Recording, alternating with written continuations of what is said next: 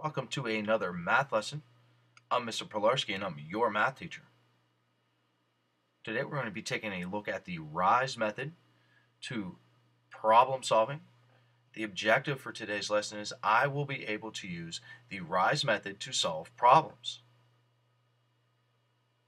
Let me say that again. I will be able to use the RISE method to solve problems.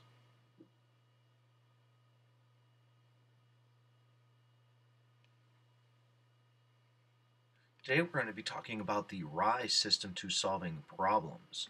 And in using the RISE system, what we do is we read, illustrate, solve, and explain. And we break this down, and you'll see in the example that I'll do how I break it down into 4 quadrants. And in the one quadrant, we read the problem. First thing you actually have to do is read the problem. After you read the problem, in the read section, you'll actually write out the question, and you'll list out the important information. In the illustrate portion, you're going to define variables and make a drawing or a table. In today's example, I'm going to be making a table. Actually, I'll be making both, a table and a drawing. Then you're going to want to write the equation or the expression you're going to use to solve the problem. In the solve portion, you're going to solve the equation or substitute into the expression and evaluate to get your answer. Then you're going to also justify the steps in solving the equation or evaluating the expression. What properties did you use to solve the equation or evaluate the expression? Finally, in the explain section, you're going to write out the answer to your equation or your expression. And then you're going to write a sentence explaining that answer. So let's take a look at how to rise up to the occasion and solve problems in a meaningful way. Here's the first problem we're going to take a look at using the RISE method to solving problems. First we have to read the problem, then we're going to fill in some information here. So let's read. Jose woke up late, missed the bus, and had to walk to school. He walked at an average rate of 2 miles per hour. He rode the bus home and averaged 25 miles per hour. The entire trip took 1.5 hours. How long did it take Jose to walk to school? So we read the problem.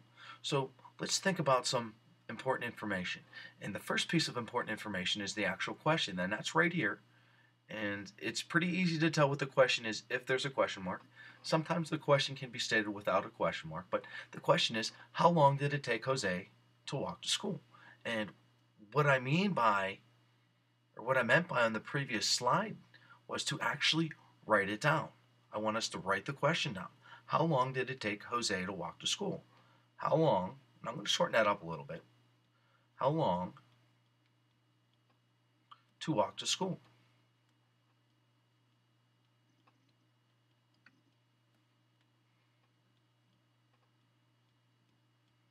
We know the boy's name's Jose, so how long to walk to school? That's the question. Now, some important information here is on his walk to school, he averaged 2 miles per hour. So we're going to write that down. On his walk to school, he averaged 2 miles per hour. And on the bus ride home, he rode the bus home and averaged 25 miles per hour. This is important information.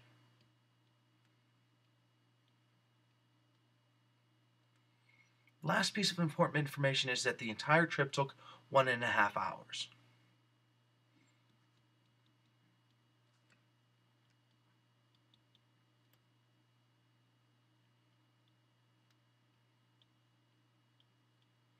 Takes a little bit of time to write that out. You can see my handwriting's not perfect, but as long as you can read it. Now, this sets up to be, from reading it, a distance problem. And the distance formula is distance is equal to rate times time. And when solving distance problems, it's usually easiest to make a table here. We don't use this first part. It's going to be a 4 column by 3 row table. We don't use that first box. And here, in this first column, we put where we're traveling. And this is a round trip travel. So the first part's going to be his trip to school. I spelled school wrong, forgot my C, but there it is. His trip to school and then his trip home. And up here, I like to put the rate times the time being equal to the distance. So the rate to school is 2 miles an hour. And the rate home was 25 miles an hour. Now the time, that's where it gets a little tricky. The entire trip from home to school and then back again, round trip, took 1.5 hours. I'm going to write that as a decimal, 1.5 hours. That's how long it took. So the whole trip took 1.5 hours. So we take a look at the question, how long to walk to school? That's what we're being asked to find. So that's where we want to put our variable, since that's what we're being asked to find. And then that variable, that part of the time walking to school, we will subtract it from the whole amount. Took them 1.5 hours total. And if we subtract away the time from school, that'll give us the time from home. So this last column is made by going 2t, multiplying the rate times the time. And this one, 25 times 1.5 minus t. I didn't make my table big enough, but you get the idea. So these expressions in the distance column,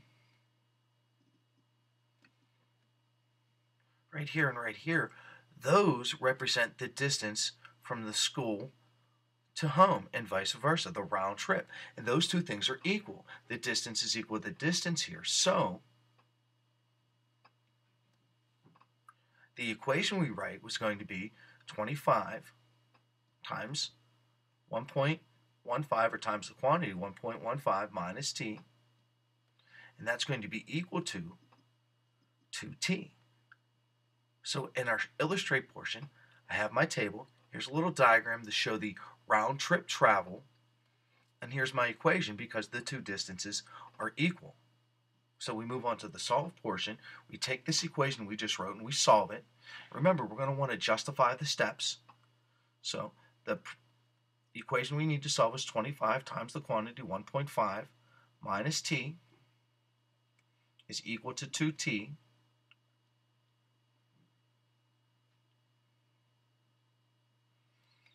Now, to solve this equation, I'm going to move this over a little bit so I have some room to justify my steps. The first part of this equation is to distribute the 25 using the distributive property.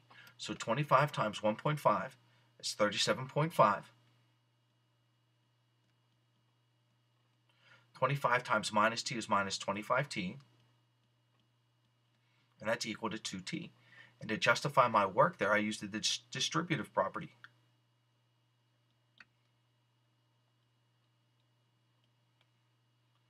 Now, since I have variables on both sides, I'm going to get rid of the minus 25t by adding 25t to both sides.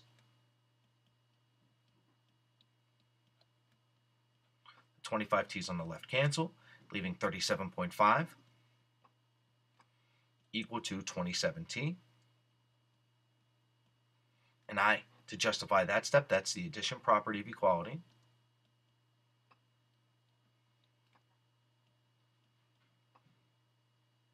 And finally, I have to get rid of this coefficient of 27 by dividing 27 by each side. And that's the division property of equality.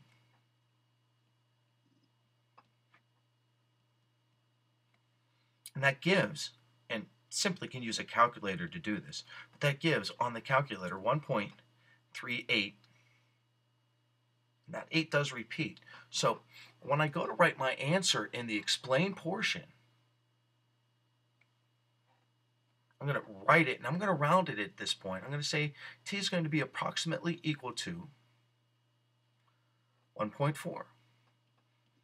Put some units on that since that's time. It's going to be talking about hours because this problem expressed in miles per hour. So that's my answer. T is approximately equal to 1.4 hours. Now, explain that. Simply write a sentence explaining the answer and basically restating the question. It took Jose 1.4 hours to walk to school.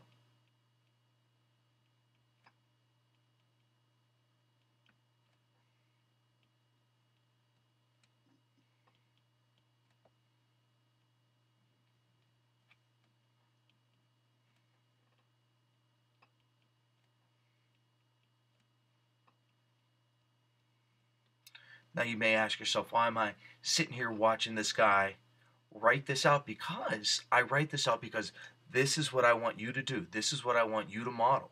I want you to write all this stuff down, to model to me or demonstrate to me that you understand the entire problem. This has been Rise to solve a round trip distance formula problem.